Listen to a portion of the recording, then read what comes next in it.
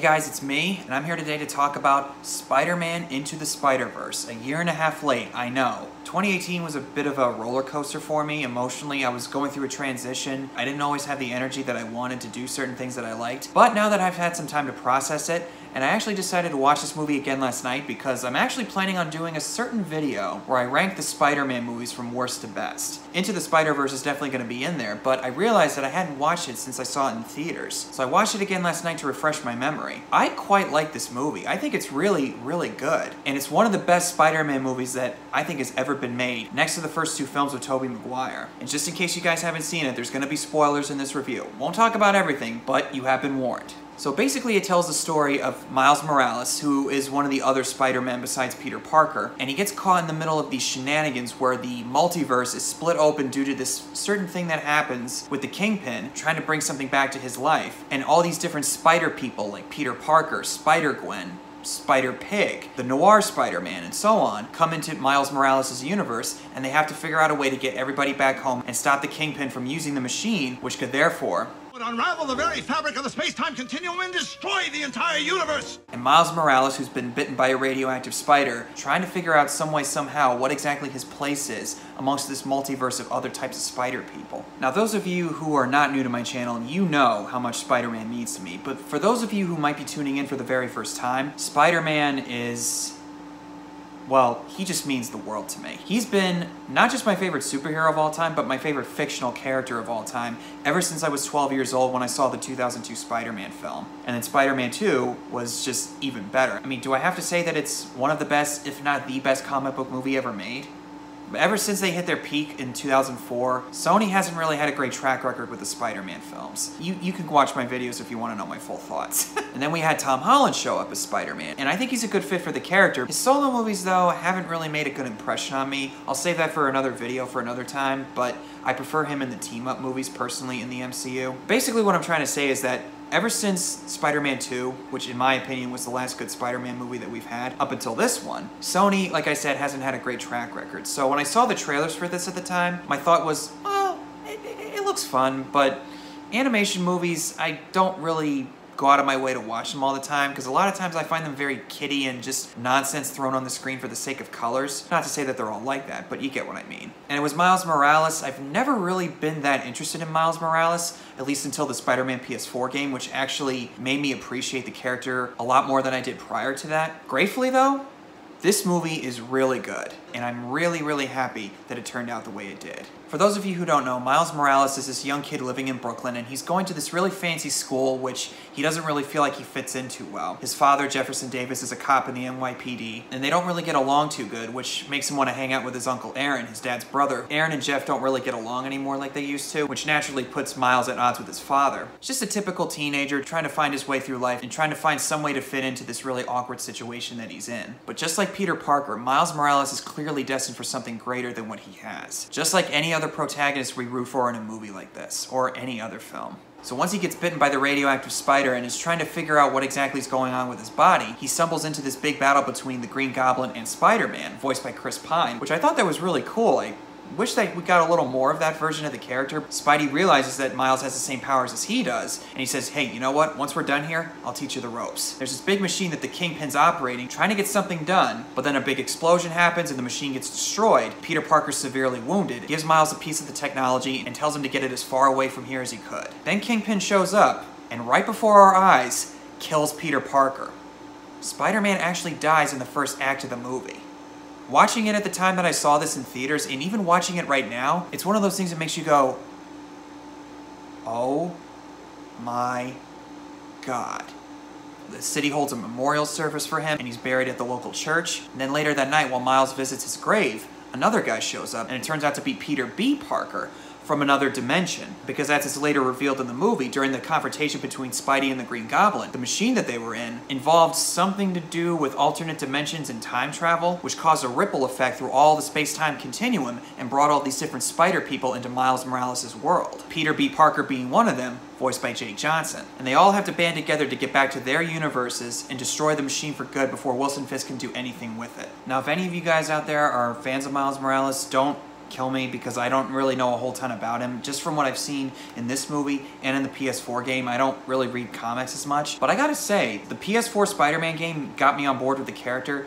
This movie, I say, solidifies me on the character overall, because he's definitely not Peter Parker as far as like his intelligence and academic science and whatnot. Miles, as we see in this movie, is very much into graffiti and artistry and so on and so forth, but he's portrayed to be a very endearing and likable kid, and someone who, despite not being the most smartest kid in the room, it's easy for the audience to root for him because of his spirit, his heart. In that respect, very similar to Peter Parker. The way he tries to fit in with the other kids in his class and nobody really takes him seriously, just like Peter Parker, and that's how I felt when I was in school, and I think a lot of us felt that way too in some fashion. And I like the teacher-student relationship that he develops with Peter B. Parker. And Peter B. Parker, it's a really interesting take on the character because this version of the character is in his late 30s, early 40s, going through a really harsh depression because his Aunt May has passed away, MJ divorced him because he was too afraid to take the next step in their relationship, and he spends a lot of time eating junk food and crying himself to sleep every night while wearing his costume, which definitely needs to be washed, man, seriously. The complete opposite of the first Peter Parker that we saw earlier on in the movie, voiced by Chris Pine, who was in his mid to late 20s and had been doing it for about 10 years or so, and seemingly very content with his life, perfectly balancing both his personal life and his superhero life, and never really seemed to fear that he was going to lose the people closest to him because of his responsibilities. And I think the differences between Peter B. Parker and the original Peter Parker that we see in the film is that Chris Pine's version of the character is basically an idealized version of Spider-Man. Kind of perfect. Too perfect, actually. A Spider-Man that doesn't really have much to learn. You can't really tell many stories with that kind of character. If he's already got life figured out, then where else can you go with that?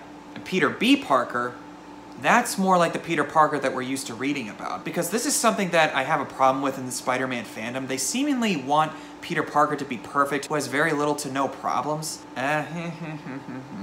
Peter B. Parker, voiced by Jake Johnson, he's basically the embodiment of why Spider-Man is such an endearing character, because he constantly gets pounded and pounded into the ground, and yet somehow he manages to maintain some sense of optimism. Even though this one has a pretty harsher view of life, there's still a slight ounce of optimism left in him, as you see as he's trying to teach Miles how to best master his powers, as they're swinging through the forest, being chased by Olivia Octavius, or also Doc Ock, or him seeing Miles' universe's version of MJ and trying to apologize to her for not being the responsible one like he should have. Despite the fact that he gets knocked down so many times, he still manages to find a way to come back up. And that's what really makes this engaging, because in some shape or form, we've all experienced times in our lives like that. And as you see with the other Spider people, like Spider-Gwen, Spider-Man Noir, Penny Parker, and also... Is that a cartoon pig? Focus! It fits into the overall theme and message that the movie's trying to communicate. We all have it in us to be Spider-Man. Anybody can be Spider-Man. We may not be as smart as Peter Parker, we may not be as intelligent, but if we have that fighting heart that he has, then there's a hero in all of us.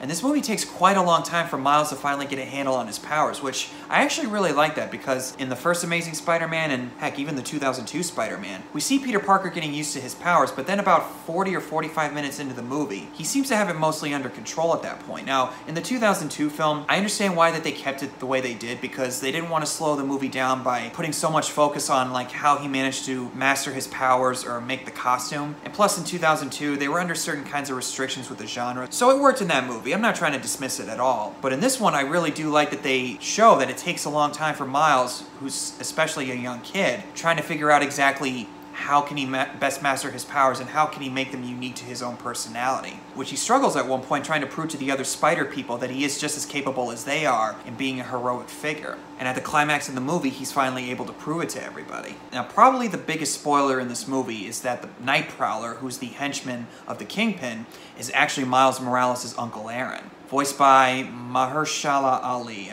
Sir, if you're watching this, I apologize if I butchered your name.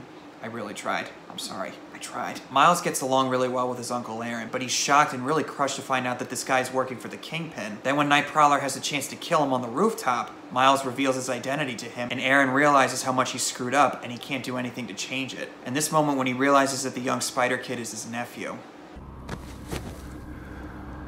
Oh, no. Oh man, it gets me. And he ends up being shot and killed by the Kingpin, and he tells Miles, "You're on your way. You're the best of all of us.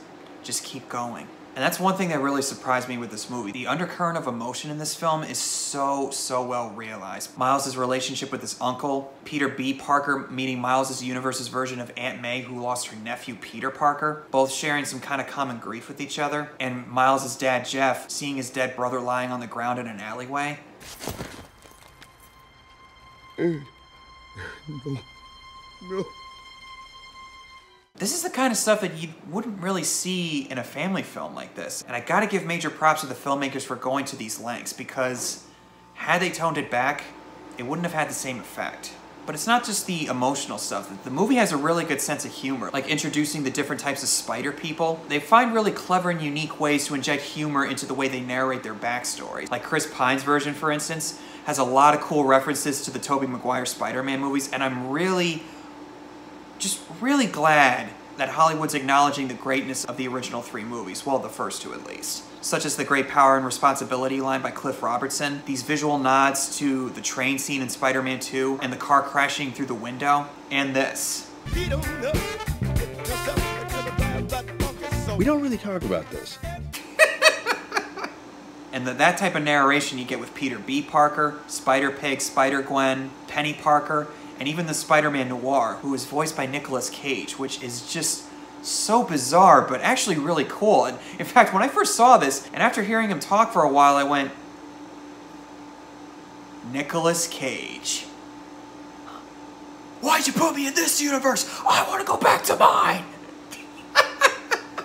So with the help of Peter B. Parker and the other spider people and Miles' father, Miles manages to destroy the dimensional time machine of sorts before the Kingpin can actually bring his deceased wife and son back from another reality. The machine's destroyed and the Kingpin is arrested. Everybody goes back to their own dimension, and Peter B. Parker decides to go back with MJ to give it another try, which is the perfect ending to Peter's arc. Both Miles and Peter learn from each other that despite all that they've been through, they still have it in them to have a chance to be the best version of themselves that they can be. And Miles becomes a new Spider-Man for New York City, and the movie ends. And the post-credits scene, Spider-Man 2099 going to the 1966 Spider-Man version, one of the best post-credit scenes I've ever seen, had me rolling. Yeah, enough said. As far as negatives go, I would have liked more with Wilson Fisk. I do like the idea that he's trying to bring his wife and son back, but I felt like they glossed over it to some degree, and I would have liked just a little more time with it. Oh, also, before I forget, the animation style for this film is gorgeous. Essentially, it does feel like a comic book come to life, and there's a slightly blurred, out-of-focus effect to it, like it's meant to tribute the badly printed comics of the 1960s and 70s. And the frame rate feels a little bit slower in certain scenes. Sometimes it feels really fluid, but sometimes it feels like the frame rate drops a little bit. But I also think it was intentional because, like I said, it's actually meant to make you feel like you're watching a comic book come to life. All in all, Spider-Man Into the Spider-Verse is one of the best Spider-Man movies that I think we've ever seen. I wouldn't call it my favorite, as some people have said, even though I wouldn't necessarily argue with that, but my favorite is still the first 2 Spider-Man movies. I mean, nothing could ever touch those, but hey, that's just my opinion at least. If it's your favorite, hey, that's cool, I get it. And apparently this is getting a sequel. I'm all for it. Let's do it. Those are my thoughts on Into the Spider-Verse. What'd you guys think of the movie? Do you love it, like it, think it's alright, or do you hate it? Whatever the case is, comment below and tell me your thoughts, and I'll see you all very soon.